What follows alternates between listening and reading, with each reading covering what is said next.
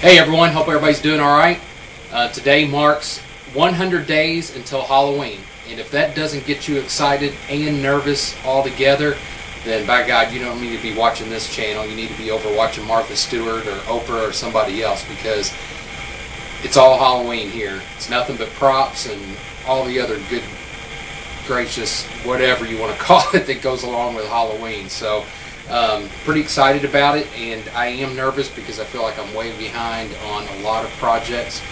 Speaking about a lot of projects, there's been a few things that I've been up to. I know it's been a while since I've done an update, and I know it's been weighing on everybody's mind what happened to the Duckin, and got him over here. And one of the main reasons why I was going to do this video today, and I was going to go ahead and create another flicker switch just so that I could put a light bulb under him so you could see him, and thought, heck, if I'm going to do that, I might as well at least kind of give a quick tutorial on how you do that. I know most everybody is probably familiar with how you do it. I know there's a lot of newbies out there that probably could benefit from it, but what the heck, if I'm going to do it, I might as well video it. But before we get started with that, there are a few things that I'd like to discuss first. Probably first and foremost, most obvious, Diablo 85. Can't thank you enough, Jose. The shirt is freaking awesome. Absolutely love it. It's my first official Haunter shirt, vlogger shirt, whatever you want to call it, haunt vloggers. But again, I can't thank you enough. Absolutely love it. Came in the mail today.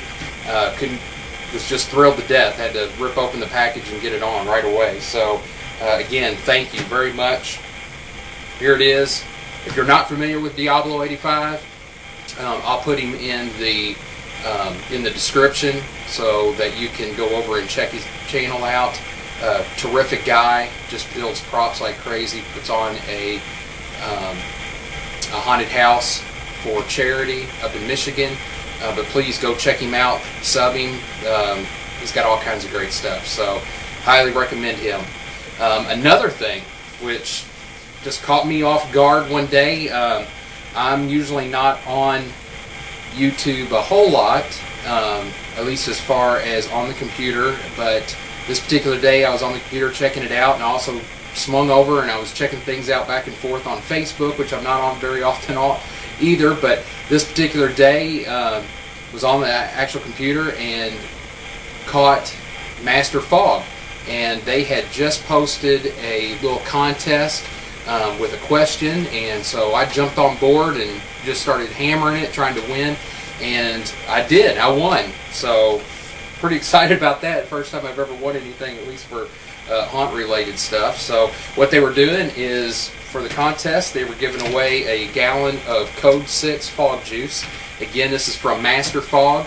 I was already planning on using my Hauntcast discount to purchase some fog juice from them, and was just thrilled to death that I was able to pick this up. Of course, they sent a little handwritten note, thanking me for participating on the Facebook, and hope we have an awesome Halloween season and happy haunting. So in addition, I went ahead and bought some Creeping Fog.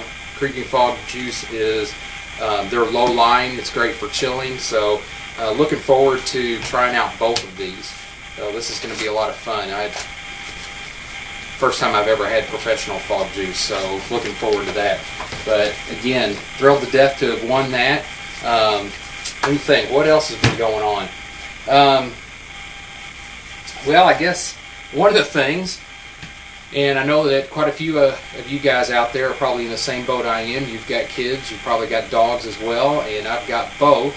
And my wife was getting ready to throw this away, and just like a haunter would, I grabbed it and thought, oh gosh, I need to open that up and see what that's all about. That was on a Monday. Later that week, StiltbeastStudios, Alan Hops, ended up posting a video on this same thing, so timing couldn't have been any better. I was thrilled to death to see it, because I was all ready to break into this thing and try to figure out how to mess with the speaker and all that good stuff, and thanks to him, I'm not going to do that. I'm just going to ram a screwdriver into the speaker. But what this was a duck dance Let's see if I can trigger him real quick. Hey, do you want to do the chicken dance? Okay, ready? Chicken dance, whatever, duck dance. So we've got the flapping arms, we've got a moving mouth. Hey, do you want to do the chicken? There we go. You can just shut up. But so I figured if I could pop that speaker, and with this kind of motion, and even with the mouth, there's got to be something that I can come up with for this. So I've thrown plenty of these away in the past. I don't know what made me stop and grab this one. Thank God I did, because I would have been highly disappointed if I had thrown that thing away and then turned around and saw Alan do his vlog knowing I just tossed one. So once again, saved myself a little treat. So who knows what I'm going to do with this thing. I'm kind of looking forward to coming up with something for it. And then of course later on he posted a video of how to add a motion sensor to this, because these two wires went to the little foot that you pressed and it triggered it to set it off. So this thing we can hook up to a motion sensor and come up with something. I figured, you know, if anything, this can make a good bat. Who knows? But got to come up with something for it. Out and about, looking at Goodwill items for my props as well as my Halloween costume, and my big find, which I was thrilled to death to get a hold of, was a black trench coat. I'm in the process of making a large scarecrow and was hoping to get a hold of one of these, and I did. Happened to be also colored, the tag 50% off, so I was able to get this for $2.95. Pretty good deal. It also had a zip-in liner, which I won't use for that prop, but unzip, it's got arms, it's got the whole 9 yards. So basically I got a whole second coat, because I mean, for a prop, who cares if it's the inside liner. So kind of got a 2-for-1 deal on it as far as prop making. So what I'll do is I got to distress this thing. I like to just tie it to the back of the car and start driving around with it for a while. I know it may look crazy, but it's a great way to get just all that road rash and just tear it up and fray it and get it worn. So I've got that to mess with. Also, that day I was able to pick up a bag of raffia at Goodwill, unopened, so that's going to come in handy as well for the scarecrow. And they also, which I'm just not into this electronic stuff, and really want to be, because you can do a lot of exciting things with it. I mean, the duck, for one, that's obviously a piece of cake. I'm not going to have to really get into the electronics on it. But there was one of these Douglas firs there that I picked up for $3, and I know Josie Gal has done a tree. I know I've seen all kinds of hacks online on how to hack this thing so you can put your own voice or music, whatever you want, to it, and then utilize that face and that movement for something else. So when I saw it, I figured I'd pick it up, and it'd get me out of my comfort zone, but I think it might be fun. It'd be something completely different to work with. So kind of excited about it. Otherwise, I've been busy making all kinds of stuff. I've been making vines. I guess I could show you guys how I'm doing this in another video instead of wasting time on this one, but I've got a lot of these things to be making for my costume as well as some of the other props. So real easy way to make vines. I'll have to show you guys how to do that here soon. Also, tore into my massagers. I know most everybody uses these massagers as is and just works with this, but for the scarecrow that I'm working on, I plan on using one of these in kind of an unconventional way, and I went ahead and just unscrewed the body just to get down to the guts of this thing, and there's quite a bit to be had with this. Obviously, here's the main motor.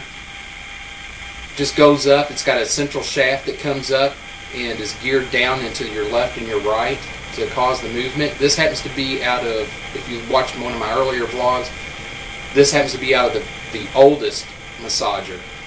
Biggest difference from this to the new one is it just had a single shaft that has nothing more than a bend in it that creates that off-center spin on it. A couple things you could do. Obviously, you could try to replace this. You could bend these straight so you have straight turns versus the oblong.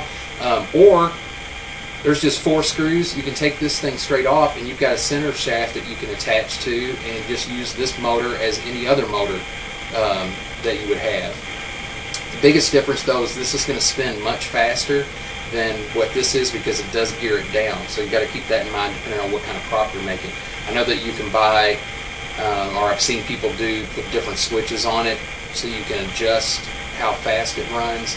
That I don't know about. I really haven't gotten into anything quite that far with these, but I'm kind of glad that I can see that all this was still pretty self-contained within the housing, just because I didn't need all that bulk and didn't want all that bulk with my Scarecrow, because this is going to end up residing down in the chest of him. So I'm kind of happy with it. I'm not sure if I'll end up using the old one or the new one. This is the newer style.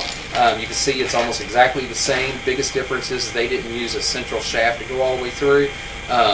But that's to our advantage, because it's a straight shaft with this adapter that just has a set screw in it. So you can take this Allen screw out and you can pull this off and you wind up with a straight shaft. The only thing they've done is that's how they've off-centered this so that it creates that movement. So if anything, this might afford itself a few other options than just having that kind of that off-centered turn to it. So don't be afraid to dig into these and see what the guts are all about, because I was really happy to see that these were so self-contained. You will have to make sure you mount this pretty well. This had a back piece that turns, which looks like it's nothing more than it acts as a cooling fan to cool this down. So you will have to make sure that that's clear if you mount that.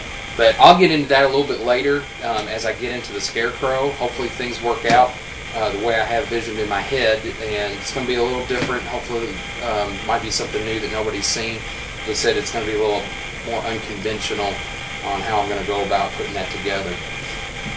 But let's go ahead and get started on this flicker, and that way I can show you what this guy's all about and how he turned out. There's several different ways that you can go about doing this. I've done them several different ways as far as what the components are. I've done everything from take a straight lamp that already has the socket and has the cord and has a plug-in, and just splice into one side of that cord and place the starter. And then this is the guts to it. This is what causes all that flicker. This is nothing more than a fluorescent starter. This happens to be an FS2. They have FS5, FS4, FS25, I think it is. A lot of that just depends on what wattage of bulb you're using, and then that in combination with this will determine how fast or how much of a flicker you get. Sometimes it'll be extremely slow, sometimes it'll be pretty quick and random. It's just kind of hit or miss. You can just play with it. I find the FS2 is the easiest to use and works very well. So again, fluorescent starter. This happens to be an FS2. You can pick this up at any hardware store where they have the fluorescent ballast. And besides taking the lamp structure and just splicing into it, I've also just taken a cheap extension cord that's got the plug at one end and the receptacles at the other. And again, you've got the 2 cords coming down through it. Take a knife, slice right into the middle of that cord, and so that you can separate the 2 wires, and then just strip back or cut the one side and put this in the middle of it. And then the third way, which probably looks the cleanest and gives you a little bit more flexibility, is utilizing an old cord. I keep a lot of these cords around. They'll come from anything from old appliances that broke. I'll cut the cord off, or I'll take the thing apart just to see what it's all about, and then see what parts I could use. But I tend to keep the cords. I think this one came off of an old coffee maker we had, so it's not very long. Another example is here's a very, very long cord, which can come in handy. And it is also a grounded cord, 3 plugs, so it's great for outdoors. And this came off an old vacuum cleaner. So I've got a very long cord. It's got the 3 traditional wires, hot, neutral, and ground. And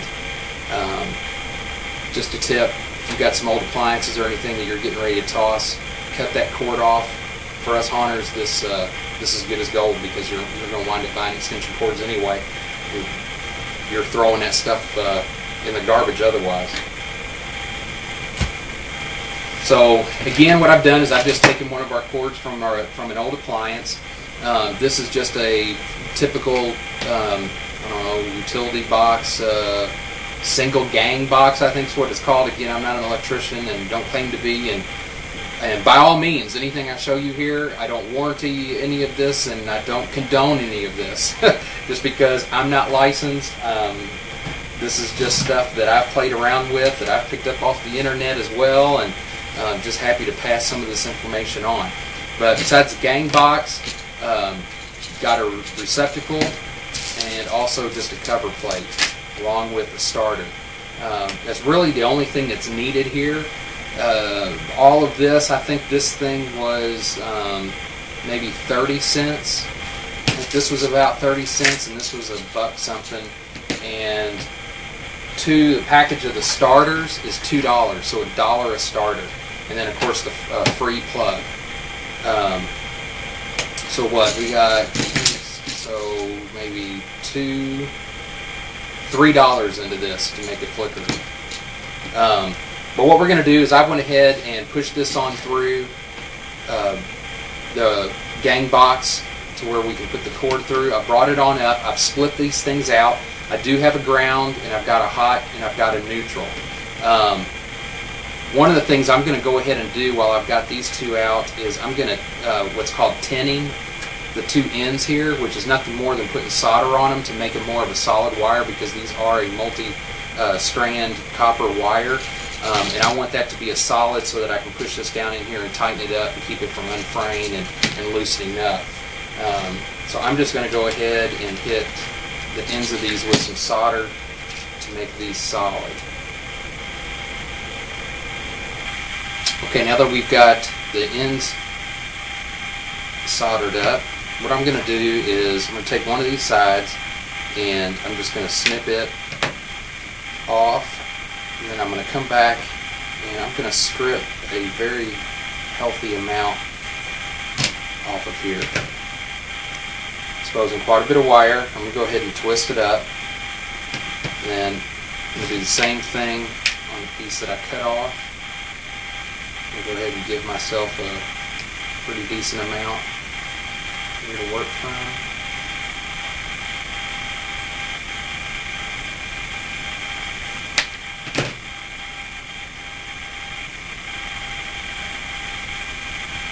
The reason for that is these starters have two little knobs that come off of them. I'm going to take the wire that I've stripped off and I'm going to wrap it around it, come back on itself and try to twist these up as tight as I can get them. And of course that one didn't work. Take two.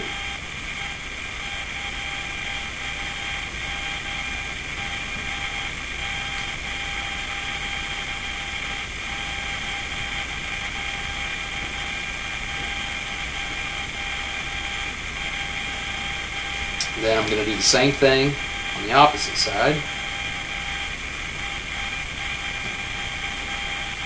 I'm just going to wrap this booger around here. Try to get it as tight as possible. So that's left us with this starter now in line with one of these wires.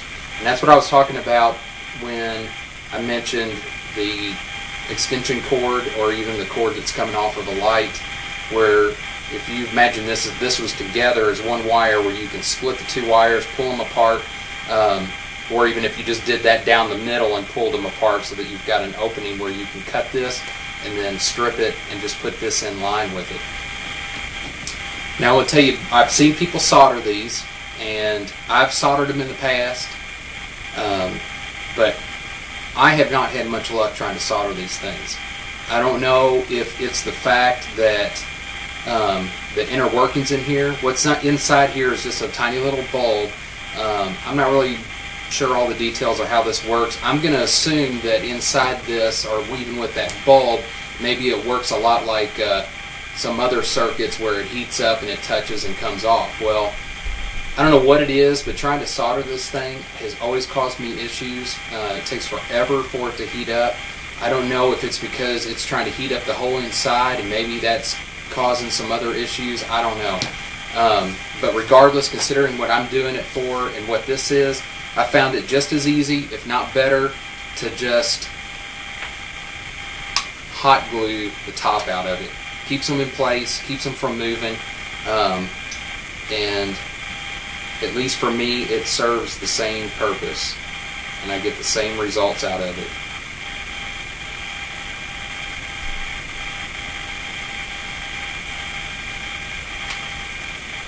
So I'll help hot melt that on. I'm going to let that set up just a little bit because I've had that hot glue gun on for a while, so it's extremely hot and runny. So I'm going to let that set up, and I'm going to put a little bit more on there just to make sure that I've got good contact and that it's solid. And I'm going to take some electrical tape and I'm going to wrap over the top of it just to cover those contacts and just to help hold everything in place a little bit more securely. I do just feel a little uncomfortable about not soldering it, but again, I've had some problems with it, and this has served me just as well. I figured it's not conductive and it's all on the same line, so I should be okay. I think while I wait for that, I'm going to go ahead and trim some of this off. This is going to be my ground. I'll go ahead and strip it and get it ready for the plug. I didn't need to tin this or anything, because all I'm going to do is just wrap it around and tighten up that ground.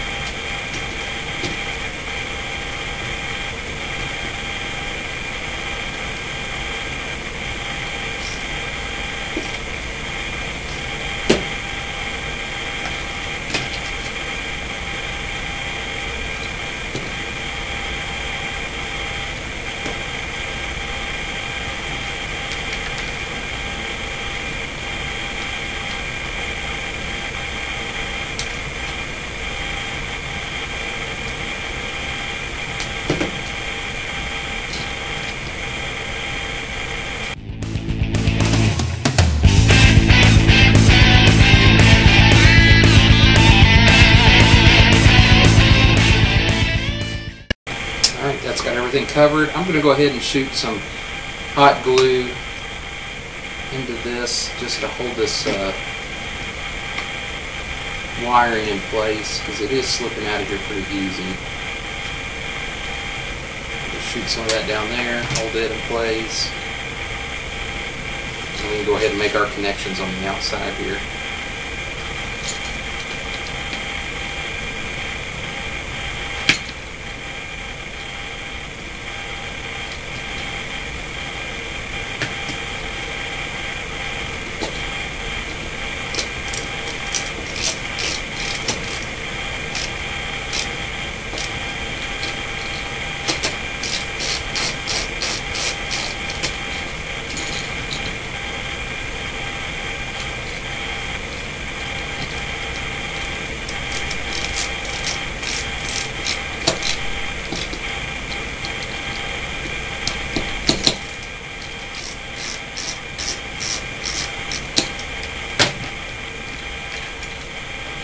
So all I've done is disconnected the wires. I've got my ground connected and disconnected this like I normally would for any plug.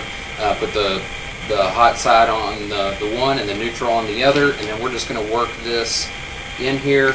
There should still be plenty of room with this. Just get it tucked into one of the corners, and you shouldn't have any problems at all fitting this plug into place.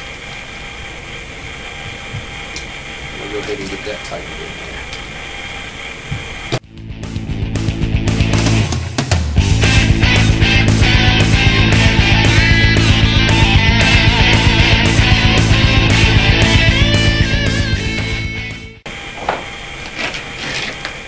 Get that tightened in. Here's our plug and our cord straight to it. We can go ahead and finish it off by putting a cover plate on.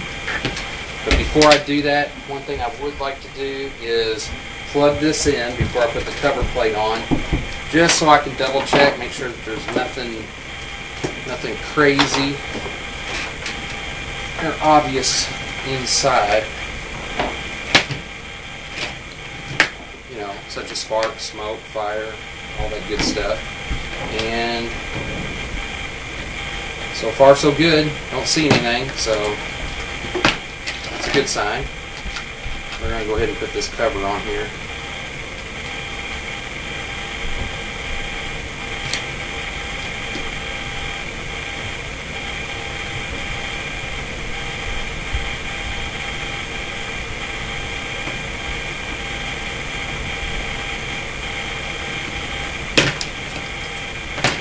And that's all there is to it. Now we've got our own plug that has our built-in flicker into it. We can plug two lights into this, and I will probably take I know I will. I'll take a permanent marker right on the side of this if this happens to be a flicker, just in case if I do some more or have others that look just like this. And I'll go ahead and put which flicker it is. We can easily replace that if that flicker does go bad. We can just pop this out, and since we've only hot glued it, we can rip that hot glue back off and just put a different starter onto it. So I do have just a small lamp here that we can test this guy out on. Go ahead and plug him back in.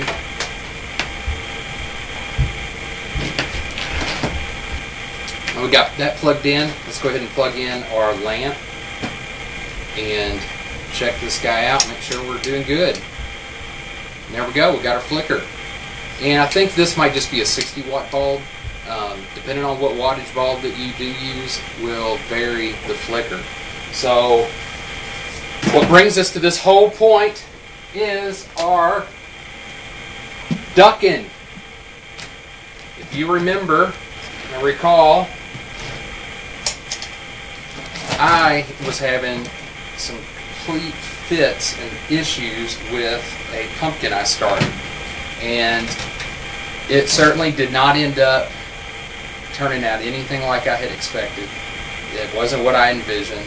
I'll probably try it and attempt it again to get the screaming look that I was after, but if you've watched a previous vlog, you saw what this thing looked like, and this thing looked like a duck. No matter how you cross your eyes, whatever, this thing was a duck, and it was pissing me off. And this thing caused me all kinds of problems and fits. So I put him off to the side, would come back to him every now and then, and just worked on him and worked on him. This is the most I've ever worked on a freaking pumpkin, and hopefully the last time I work on one that much. But I think he turned out pretty good. Tried a few different things on him that I had not done in the past. Of course, before was the fact that I cut the mouth open and repositioned it down to where it into a different spot. One of the things I did, because I did not like the shape of the face, and I was trying to hide the fact that he looked like a duck, I started adding a lot of different areas all down in between it, just with cutouts in it. I did all this out of paper clay. Even after the fact, I went back in and cut additional holes out into the body of it. Added a lot of paper clay to this thing, built them up just to change the overall look. I also did a lot of just, when I skinned him, I left a lot of pieces just hanging on him, just to kind of give it a torn, just rotted look to him. You can see a lot of this just pieces hanging off of him just to make it look like he's been rotting. When I painted him just like I normally did any pumpkin, covered it over, sealed him with the black asphalt sealer, went back through with the different oranges. Did not like the way he looked because he was supposed to look kind of disgusting and rotting. So I went back with the sealer with a very small brush and started brushing in all the real low spots and just kind of dragging it down to give that kind of that dark rotted look to it in all of the cavities. hopefully that's showing up on this video. You can see all that.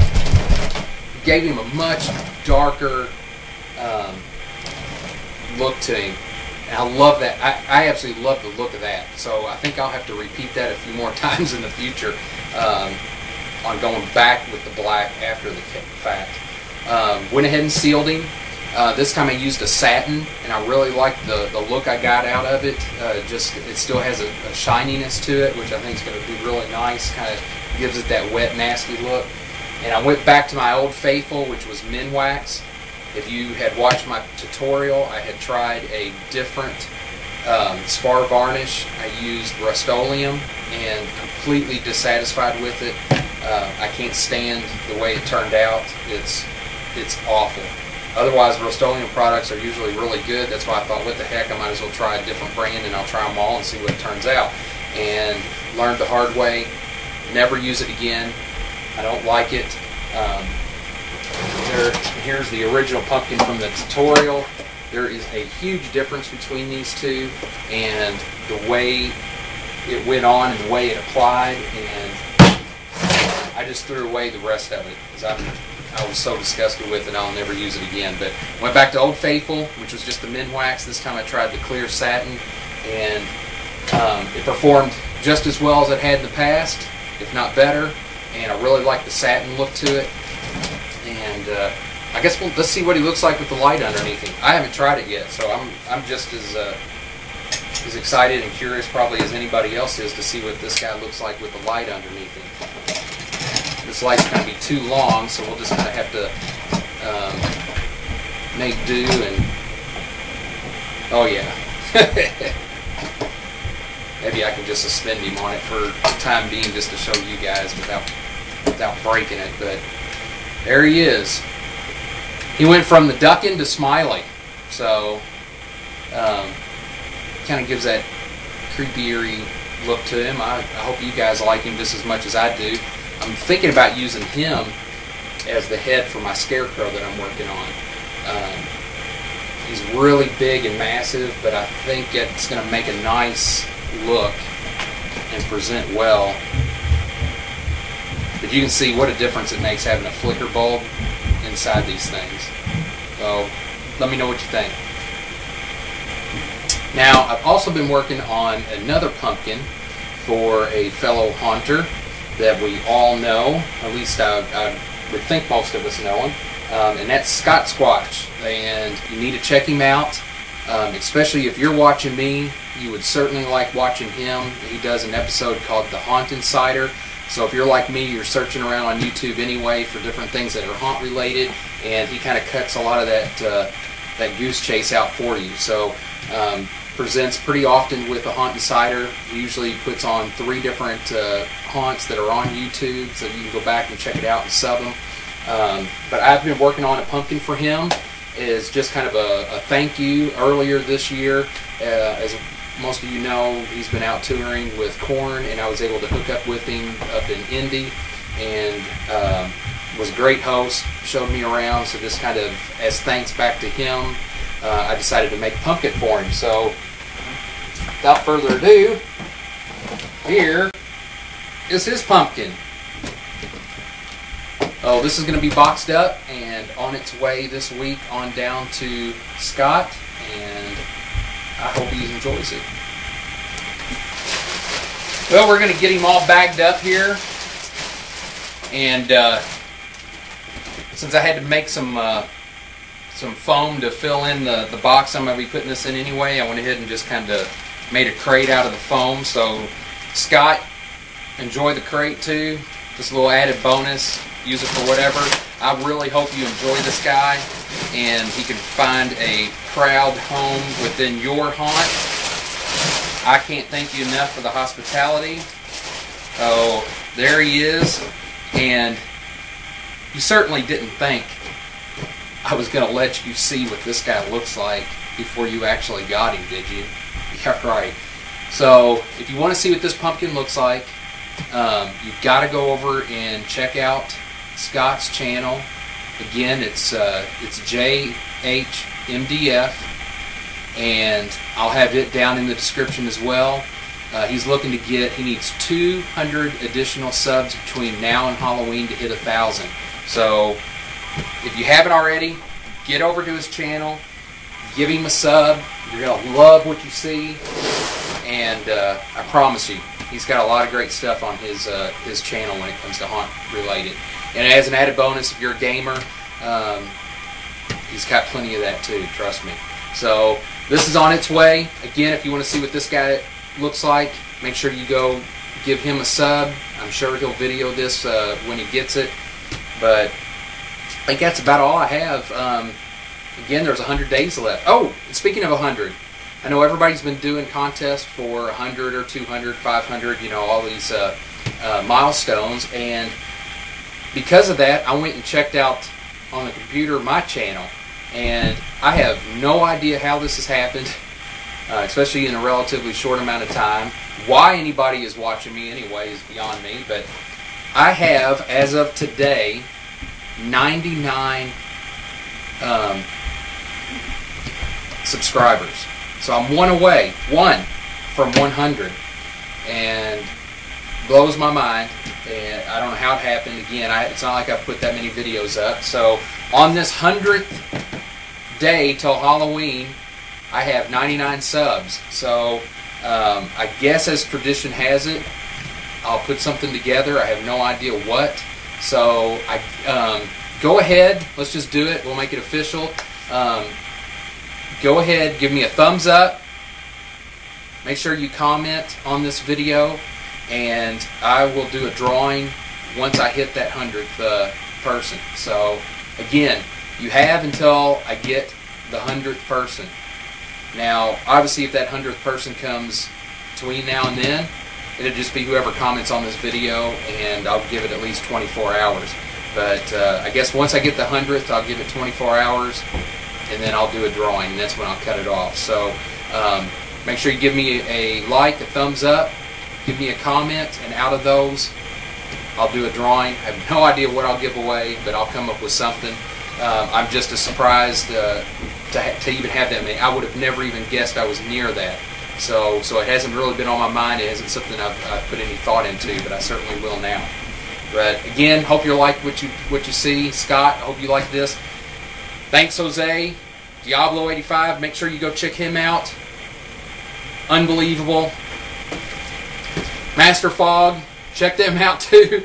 There's a lot of things going on, and I would imagine we're going to see a whole lot in these next 100 days. So, Haunters for life. Peace out. Happy haunting.